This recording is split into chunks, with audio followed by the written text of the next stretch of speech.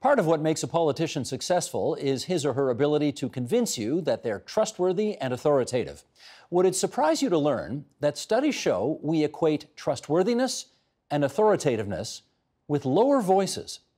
Karen Stintz learned that when she was in local politics in the provincial capital from 2003 to 2014. And she joins us now for more. Great to see you again. Thank you, Steve. Thanks nice for to coming be here. in. My pleasure. When did you first become aware of this notion that higher voices were somehow seen as less authoritative, rather, in politics? When I read a column, actually, about the fact that I wasn't a good communicator because of the way I spoke. How long ago was that? It was, I'm going to guess, 2007. So a long time ago. Yeah, John Barber actually wrote about it in his column. John Barber, former Globe and Mail Former columnist. Globe and Mail columnist. So you're on city council at the time. Yeah. And did you have any reason to believe that you weren't communicating well? It was the first feedback that I'd received that I wasn't as effective as I could be because of the way I spoke. What was it about the way you spoke? I spoke quickly. And when I was trying to convey and be passionate on an issue, I tended to raise my voice, and it came across as shrill. And so what I was saying was drowned out by the way I was saying it. And again, until I read it, I didn't realize that that was the effect I was having. Now, shrill is a word they never use with men. No. Shrill is a word only used for women. So Yes. when you read that, did you think, man, that's sexist? No, actually, I read that I need to change. Huh. I didn't read it was sexist at all. I felt that it was an opportunity for me to improve how I was communicating. Because being in politics, you're there because you want to make a difference, and you need to convince people, and you have a message that you want to deliver. And I realized I wasn't as effective as I could be. And it had not occurred to you before that you had a problem communicating? No, and when I had hired someone to help me, I learned that female politicians from across the continent actually had undergone the same exercise. Margaret Thatcher took speech lessons for a large part of her career so that she could be seen to be more authoritative and more of a leader. It's hard to imagine that the woman they called the Iron Lady was ever seen as anything less than authoritative. Yeah. But apparently, no, she's the most famous example of someone who went to voice coaching. Yes. Huh. Yes. Okay, so you've got it in your mind at this point now that you've got to do something to, I guess, lower the timbre of your voice. Is that the idea? Well, it was really about how do I improve the way I speak. And there was quite a bit I actually didn't know about public speaking.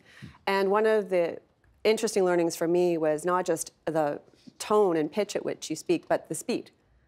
And an interesting feedback was that people who speak quickly tend to leave the impression that they're not listening. John Tory speaks faster than anybody I know. Yeah. Does he give the impression that he's not listening? I mean, I wouldn't want to make an opinion on behalf of others, but certainly that's what I learned, and that when you speak really quickly, even though you are listening and you're hearing and you're trying to formulate a response to what you're hearing, the audience or the individual is left with the impression that you don't matter. And as a politician, that's a very, very dangerous place to live if you think that if you leave your constituency with the impression that they don't matter. Well, should I remind you that 4.5 years ago you ran for mayor of Toronto? I did, yes. You did. You don't need to remind me of that. It didn't end the way you wanted, but I bet there were some interesting aspects of it that were a good experience. Yes. You want to hear what you sounded like back then? Sure. Okay. Thank Watch you. the monitor over there. And Sheldon, if you would, here's Karen Stintz from 4.5 years ago. I am worried that we could end up with a pendulum swing back to an NDP government, and I don't want that. I think we had 7 years of that, and I think the city spoke loudly against that. So I look forward to a campaign that is fiscally responsible, but also delivering on the priorities of the city. We can afford to invest in projects like the Downtown Relief Line without having to rely on property taxes. We are, I believe, a united city. The experience of living north of the 401 is very different than living south of the 401, and I think that is real. We need to be able to bring transit and economic opportunities to all areas of our city, and that's what I intend to do. Now, that's a post-voice coached Karen Stintz. How is that different from the pre-voice coached Karen Stintz? Again, not having the benefit of the pre-Karen Stintz, there is no question that I talked much faster, and that I... Before this? Before this, yeah. And even I got feedback that even after my coaching, I still spoke too quickly for people to want to pay attention to what I was saying. And there was no question that when I became interested about an issue or passionate about an issue, that I would raise my voice. Sometimes when I speak too quickly, I say to people, this sounds really arrogant, and I guess I mean it sort of funny. I say, I'm not speaking too quickly, you're listening too slowly. I guess you can't say that as a politician, no. can you? No, that doesn't work. No. So what did the voice coach actually have you do? There was, again, that exercise of watching myself and watching tapes of yourself? Watching tapes of myself, okay. Watching tapes of other speakers, figuring out what I aspired to be like as a speaker, and also just practice, and writing something that was important to me, and then taking time to go through it. And the other part was being prepared about what I wanted to say. And that was another part of being more calm in your delivery, is being more confident in what you want to say. And that was another learning, because oftentimes you're under the pressure of the media and you need to provide a response or a comment. And if you're not ready, or you don't know what you want to say, you're going to come across as either uninformed, shrill, or not impactful. Are you consciously right now trying to speak more slowly and in a lower voice? I am. You are consciously trying to do it? Yes, because when I'm talking to my kids, I speak quite differently. Well, I'm glad you don't treat me like one of your kids, I guess. That's a nice thing. No. Did the voice coach ever give you breathing lessons or that kind of thing? No, I think it was more getting into the mind of how do you calm yourself? How do you figure out what do you need to do to calm down? And what did you need to do? And I think it was breathing. I think it was thinking about, where a calm place, all those techniques that you do to get yourself centered. How about, did you get on the floor and do these kind of breathing exercises? No, that kind of stuff? never You didn't did that. Do that? No. Because I've seen some people, coach that way. Yeah. You didn't have to do that. I didn't have to do that. Did the coaching actually work? I think it worked. It was controversial at the time. I don't know if you recall. I was on the front page of the Star. I wasn't going to raise it, but since you have, I mean, I think you used your politician's budget to help pay for the lessons. It wasn't very much money, but you did, and you took a lot of flack for doing that. Was that fair in your view? I didn't believe it was fair, because I had an office budget that was intended to help in my role as a politician, and it was a $65,000 office budget that could be spent on things like voice coaching. Whatever, yeah.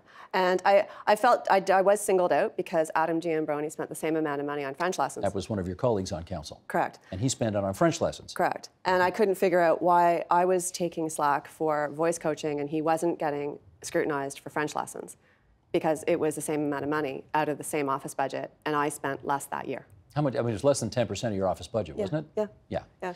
But I will say it discouraged me from taking further coaching lessons, because I didn't want to be under that kind of scrutiny for trying to improve my skills. What conclusion did you come to about why he seemed to skate on it and you got really tough coverage on it? I concluded that because it was demonstrating an ambition that I was holding, that the Star was scrutinizing and questioning. Because if I was trying to become a better speaker and a better communicator, it must mean that I have designs beyond council. And we don't like women with ambition in politics, do we? No, I mean, there's a lot of that out there, isn't there? Yeah, it was hard. It was hard to see, and it was hard to, and it was actually quite interesting, because my community didn't react that strongly. There was a couple, when I knocked on doors in the next election, there was a couple questions about it. But by and large, it wasn't that controversial in my community. But yet, I was quite surprised it warranted front page above the fold in the Toronto Star. Did others notice after you took the lessons that your voice was different? I don't know. I think, once you realize that you have this issue, you overcompensate. So I think I went to a point actually on council where I was speaking so slow, my colleagues fell asleep. But so there was a point at which they and it was in the Star, so they knew I was trying to do this.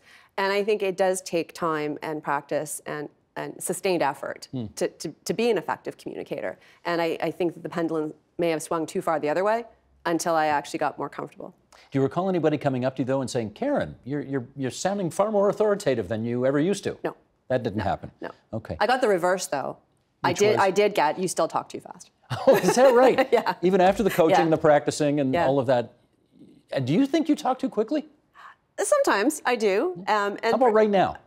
Probably a little bit, because again, it's been a while since I've had the opportunity to talk about this. But I think that especially when you get excited or you're enthusiastic or you are in the moment, I think naturally personality types tend to talk quickly, and extroverts talk quickly. They do, and it's just part of who we are. And extroverts tend to be involved in politics, and women tend to have this as an opportunity for them to figure out how they want to manage. Well, here's the $64,000 question, which is, given that men's voices tend to be lower than women's voices, Do you, and apparently studies say we attribute more authority to lower voices. Do you think men have a built-in advantage over women when it comes to this? I do. I really do. And I don't think it's, I don't want to attribute it to any kind of sexism by any stretch of the imagination, but I do think that when a man is speaking in an authoritative tone, he commands the audience in the room and can deliver a message more effectively. And what do we do about that? Because that seems kind of unfair. Well, unfair or not, I think it's just something we need to acknowledge. And my personal view is not spend time talking about whether it's sexist or not. It is.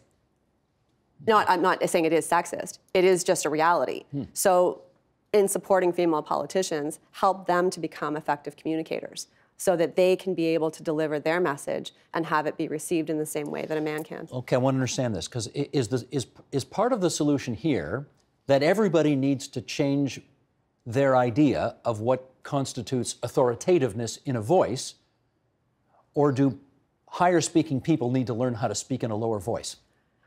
Personally, I think it's more reasonable to expect higher speaking people to learn how to speak in a lower voice than it is to change the masses on their understanding what it means to be authoritative or a leader. Because that kind of cultural change is probably just not on. I just don't think it's going to happen. And when we get to the critical mass point of 25% or 30% of women being represented in politics at every level, you know, maybe we can have that discussion. But there is no question that even when I was going through the voice coaching, there was a lot of lessons just around communicating that I think everyone can benefit from. Did you ever have this conversation with any of your female colleagues on council when you were there? No, I didn't.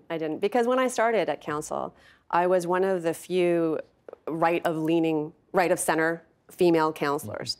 And so I didn't have many close colleagues. Towards the end, Anna got elected, Mary Margaret got elected, but at the beginning, I really didn't have many female colleagues I could rely on. Most of the female city councillors were on the left. Yeah. You would not be caucusing with them ahead of time. Okay, this is fascinating. So, what now? I think I like that I'm bringing light to this in a way that I think is legitimate, because I'm not in politics anymore. So it's not about me and my political career. It's about an issue that I think women in politics can benefit from. And I think more women should, because I think we do need more leadership. And I think that too often we don't have the benefit of what female politicians are saying because of the way they say it. Well, I must confess, this was not on my radar screen until you wrote about it and I read your piece, so I thank you for doing that, and I thank you for coming into TVO tonight to talk about it. Thank you, Steve. That's Karen Stintz, who's the CEO of Variety Village, a former mayoralty candidate in the City of Toronto and City Councillor. Thanks, Karen. Thank you.